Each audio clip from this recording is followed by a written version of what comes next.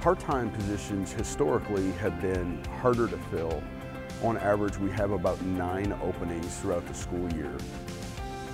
It takes a while to, do what it is necessary, and when it's vacant for a long period of time, then, you're trying to get so much done that you're lacking something.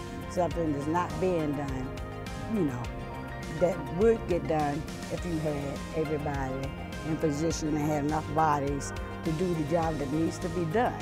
Recruitment and retention is a big component of converting everyone to full-time.